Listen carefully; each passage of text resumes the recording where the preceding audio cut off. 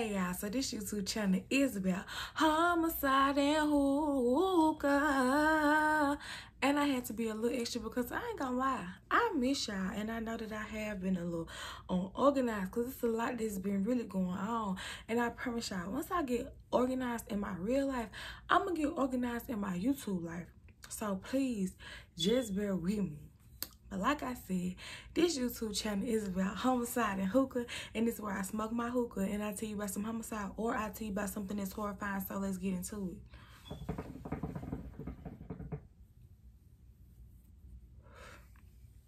Now today's story really was not gonna even be today's story until I came across this story. And I know this story from when I was like probably 13 myself, but when I came across this story, I said, what? Y'all letting him out? He's getting paroled. What you mean? So, have y'all ever heard of the story where a little boy body had been found and how gruesome the crime was? Everybody just thought, okay, well, we need to find this man because he's obviously a drifter. He's going in and out of states doing this to kids. We need to find who this is. The crime was that gruesome that they just was like, basically, this is a monster who did this. Only for the freaking suspect, not even the suspect, the murderer, to be a 13-year-old child. Do y'all remember that story? If you don't remember it, or if you do remember it, I'm gonna tell y'all this story today, so let's tap into it.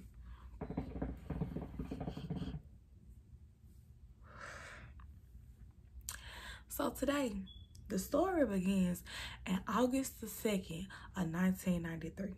And it was a woman by the name of Derrick. She had two kids. One of the kids' name was Derrick. So on this particular day, Derrick and his mother was running late to like get him to school due to the fact of his 8-month-old brother, you know, kind of acting up. You know how 18-month-olds do. They just, you know, they babies. They gonna cry, they gonna act up. So Derrick suggested himself, oh, Mom, let me walk to school. Let me walk to school. And so with the school being a straight shot away from the house, the mama was just like, okay, cool. The school was literally a straight shot down the house. Not even him having to cross the street to get to the other side and continue to go a block away from his house, if even that much. So she was just like, okay. However, this was the first time Derrick had ever walked to school by himself. And little did his mama know with her okaying the fact, okay, it's just a straight shot. I know a lot of people say back in those times it was different. Yes, we could walk along, yada, yada, yada. But to me, I think, yes, I do understand that fact that people and kids, they were walking along. However, I do think back in the day they had more serial killers. Back in the day, they didn't have no DNA.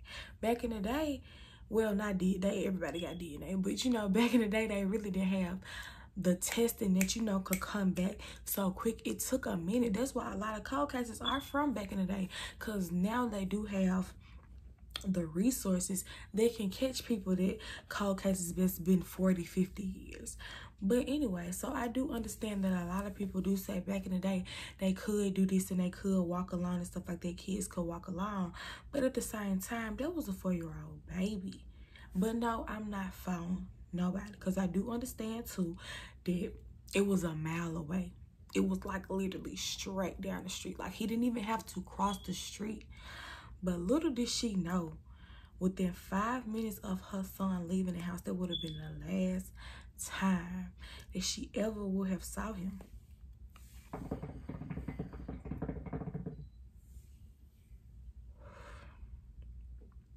So around 11 o'clock, Doreen goes to the park to go pick up her son. And at that point, she realized that her son not there.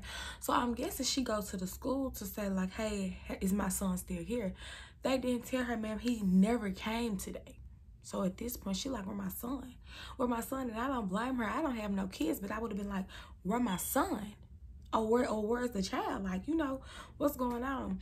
And I know when I was in school, like when I didn't go to school, like the school would call my parents and be like, okay, your daughter didn't come to school. So was that not a thing back in the day? Maybe it wasn't, because this was, again, like I said, back in 93. So with the school telling her, oh, he never came, at this point she like, yeah, where my son?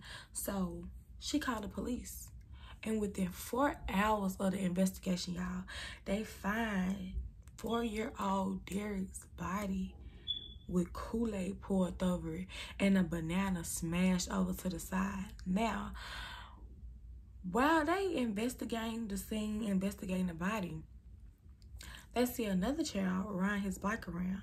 Now, this child name is Derrick. And so Derrick was kind of just like described as like a loner. He really didn't have that many friends. People bullied him. They say that one time when he was on the school bus that somebody snatched his backpack and just poured the books out and told him to pick it up. Sweetheart, who you talking to? You can't be talking to me. You cannot be talking to me.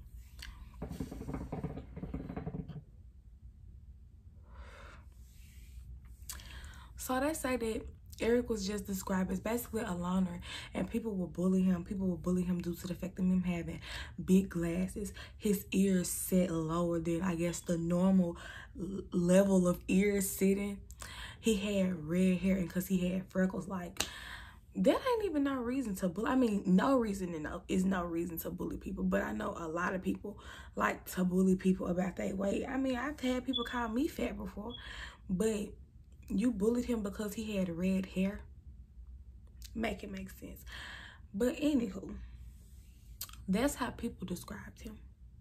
So back to the police seeing him ride around, you know, just by his lonesome on his bike. They did ask him like, hey, did you see, you know, anything suspicious going on over here? And he said like, yeah, I kind of saw everything. I saw Derrick. But he told them at first he didn't see nothing that happened. But then he said like, okay, yeah, I saw Derrick. I saw him. I was over there when it happened.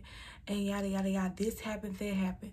So then they start scratching their head because they're like, well, if he said he was in this area, how do he know what happened over here? Like, he really wouldn't even be able to see what happened due to the fact of the area the body was in and the area that he said he was in, that he saw what happened.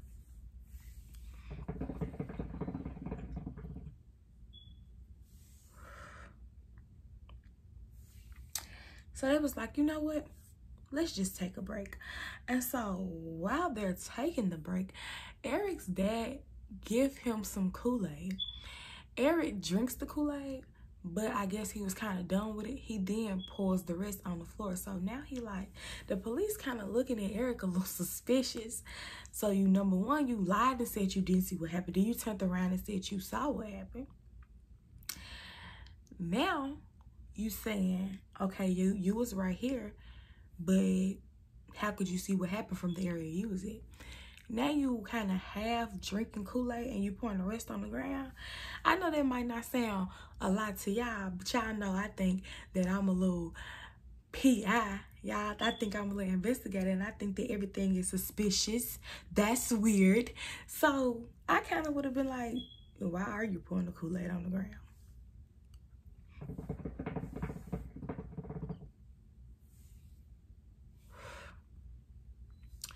So Derrick starts asking, I guess, like his family members, like, you know, do they have a suspect in the Derrick case?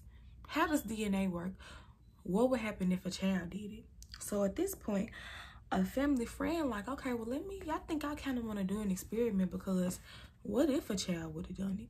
So this particular family friend decides she wants to get sundae recipe, which is ice cream, nuts, you know, whipped cream, syrup, and stuff like that, and bananas. Everybody else, they got the sundae stuff. However, Derrick didn't get the banana. And I know at that point, she was just like, get this murderer out of my house. Like, and I don't mean to laugh, but I'm just saying, like, imagine you doing an experiment to see if somebody is a murderer. Then it kind of register in your mind like, damn, they might be a murderer. At this point, get out of my house.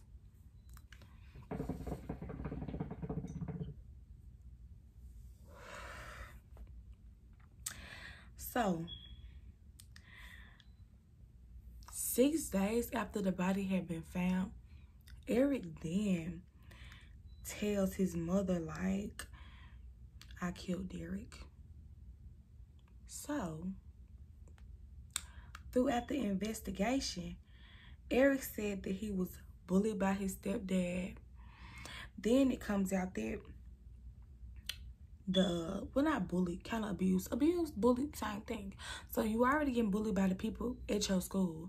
Then you getting abused by your stepdad inside your house. So it's just like, damn, you can't get away from this terror.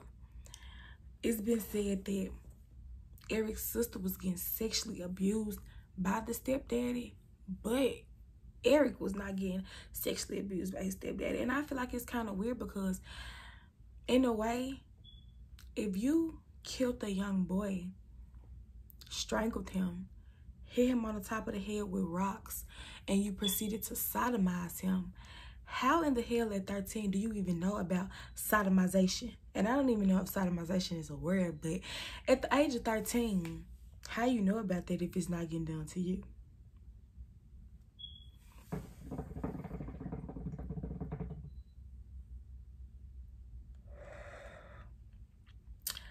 Also, it was said that one day Eric came to his adoptive father and just was like, I need help. Like, I just feel like I want to hurt people.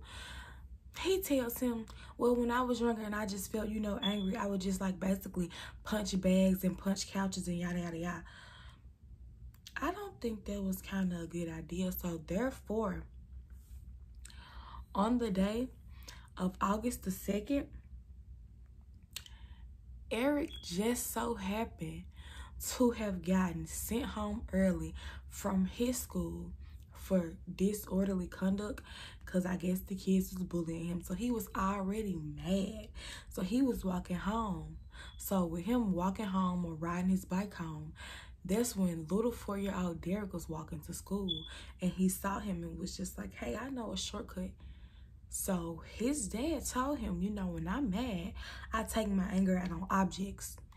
Sadly, this object that Eric took his anger out on was a 4-year-old. I mean, you really shouldn't take your anger out on nobody, but damn, a 4-year-old? What he do to you? Why you couldn't go fight them bullies? Like, come on now. Come on.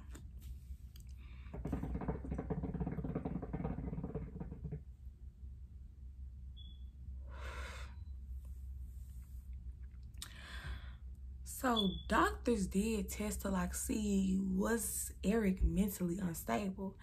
And it's been said that his mother was taking epilepsy during her pregnancy and it could mess up with the baby's brain chemistry. However, they figure like, I mean, he probably not that messed up in the head because he do realize what he did was wrong due to the fact that him trying to cover it up. Okay.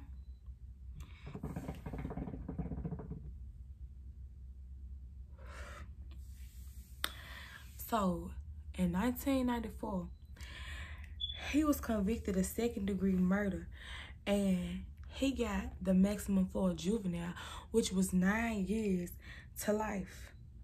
In jail, baby, he wrote an apology, and let me pull up this apology, and I'm going to have to have my head down because I'm going to have to read it from my pad.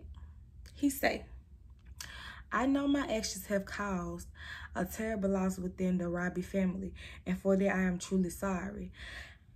I've tried to think as much as possible. What about Derrick? What about, I tried to think as much as possible about all the experiences Derrick would never see. Like his 16th birthday, Christmas, or anything. He would never own his own house. He would never get to graduate, never get to go to college, never get married, never see his first kid. Yeah. We know that. Hell, he wouldn't even live to see 5. Never mind none of that. Like, then the baby didn't even live to go to school. Like, if I could go back in time, I would switch places with Derrick and endure all the pain I've caused on him.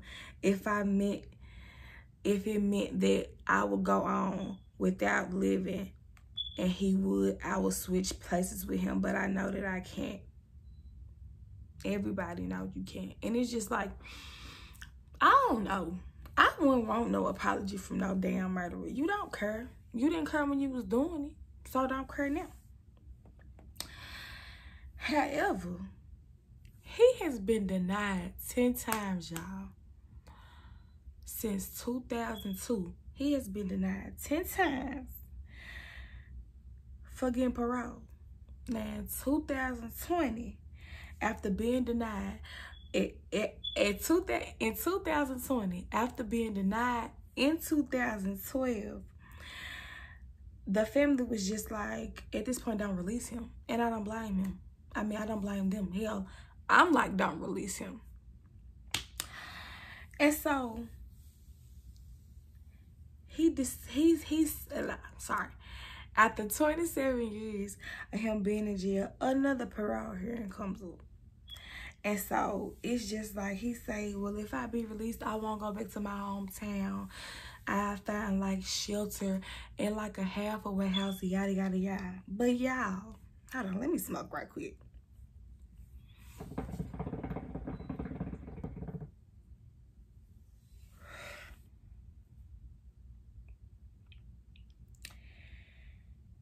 He was scheduled for a release on November the 17th of 2021. But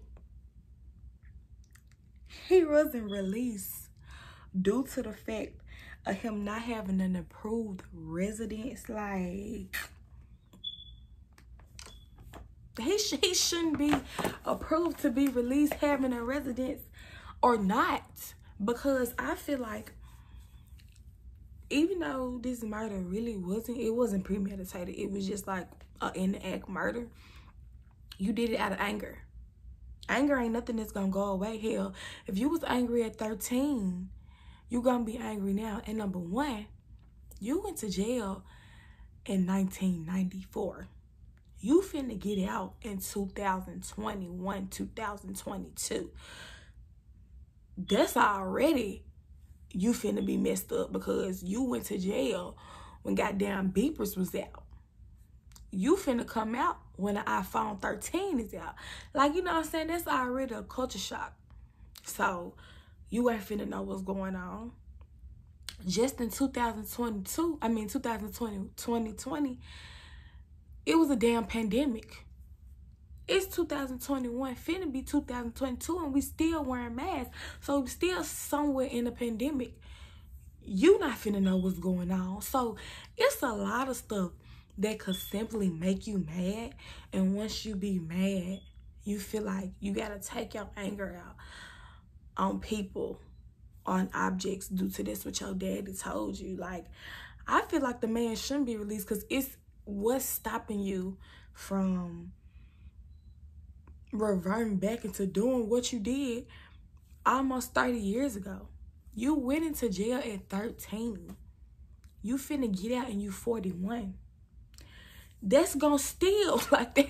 Like, I'm just like, it's a big gap difference as to, like, you really just shouldn't even get out. You are in jail. You went to jail due to the fact that your anger causing you to kill somebody. Just off of them 3 things alone, you went to jail in 93. It's 2021, 2022, damn near. We still slick in a pandemic. Hell, that being angry, you need to stay locked up, sweetheart. Because, hell, the pandemic made me angry. The pandemic made a lot of people angry, but we didn't fucking sodomize a child. We didn't kill a child. So, that's just my thoughts on the situation. So, y'all, this is the end of the story. Tell me how y'all like my concept. Like I always say, like, comment, share, and subscribe. And again, once I get organized within my real life, I'm going to get organized within my YouTube life, y'all. So, thank y'all, and I'll be back.